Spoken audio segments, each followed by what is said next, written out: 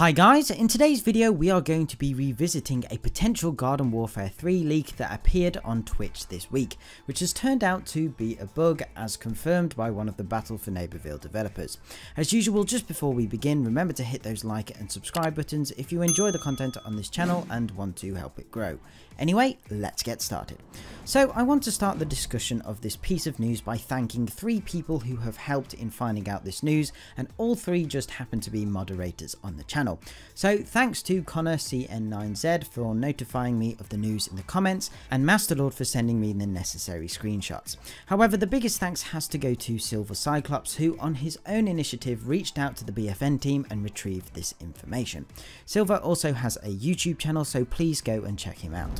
Now, for those of you who saw my video yesterday, you will know that this week Plants vs Zombies Garden Warfare 3 appeared as a category on Twitch. From what I found out and discussed in my previous video, we unfortunately had no concrete information on whether this was real or not. Also, later that day, the Garden Warfare 3 category that I showcased in the video mysteriously disappeared or got taken down. But thanks to the work of the people I mentioned earlier, we now have something more official from a trusted BFN developer. And that developer is the one and only John Lunasco. For those of you who don't know who John is, he is the community manager for Battle for Neighborville, as well as the mobile marketing manager at EA.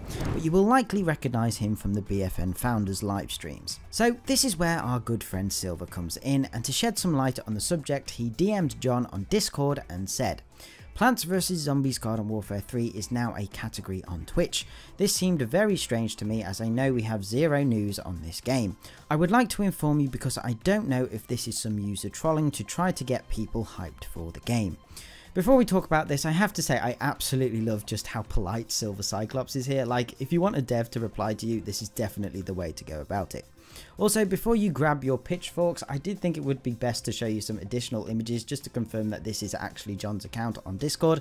And if you join the Battle for Neighborville server, you will see he is an active moderator and community manager on there.